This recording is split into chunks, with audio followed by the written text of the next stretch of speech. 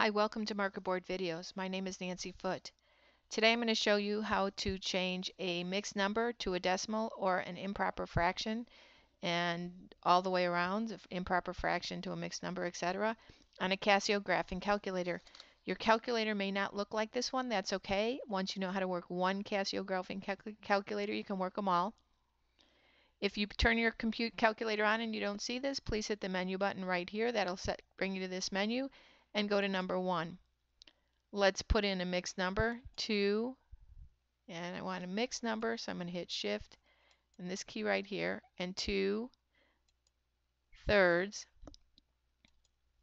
plus, let's do 7 halves. 7 halves, and I'm going to see what that equals. And you notice I got an improper fraction. If I want to change it to a decimal, it's one step. It's just press this button here, and that's a decimal, and that's a fraction. But what if I want it as a mixed number?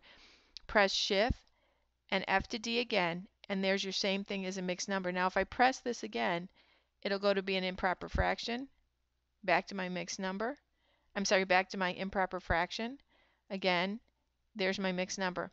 If you have any questions about Casio graphing calculators, please leave me a message and I'll get back to you as soon as I can. Thanks and have a great day.